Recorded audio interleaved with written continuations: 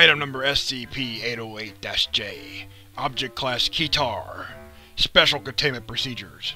SCP-808-J is to be kept in a locked wooden chest buried deep beneath the sands of an isle far away.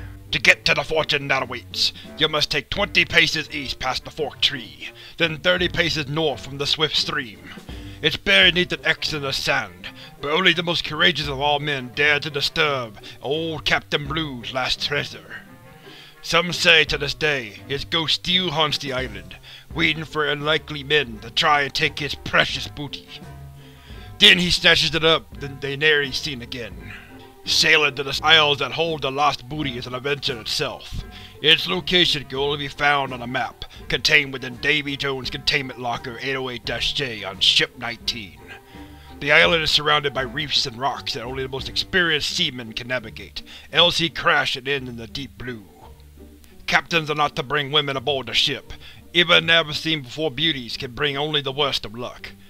Men that learn the location of the island without permission from O5-R are to walk the plank. Dead men tell no tales. In order to survive the long haul, captains are to bring many fruits aboard to be saving even the scurviest of dogs. Description: SCP-808-J is a treasure long lost from the knowledge of your everyday landlubber.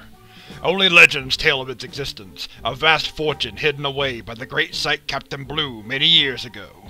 It's said that he who finds the treasure may be the richest man to sail the seven seas. Addendum 808-J-1, Audio Log 808-1. Interviewed Site Captain Redbeard. Interviewer Polly.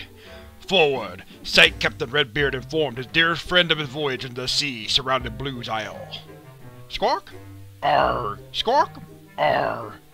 Arr. Squawk? Arr. Polly want a cracker?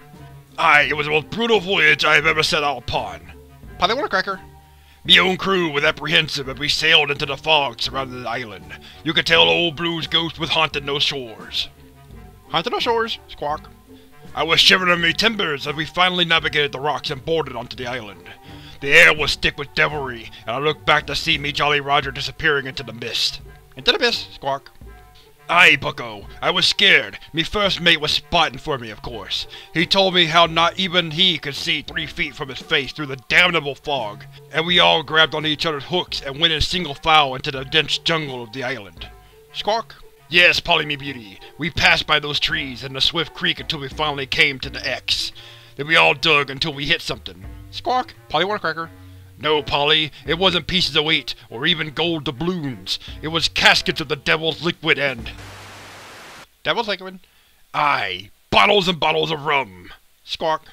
Closing statement. Arr.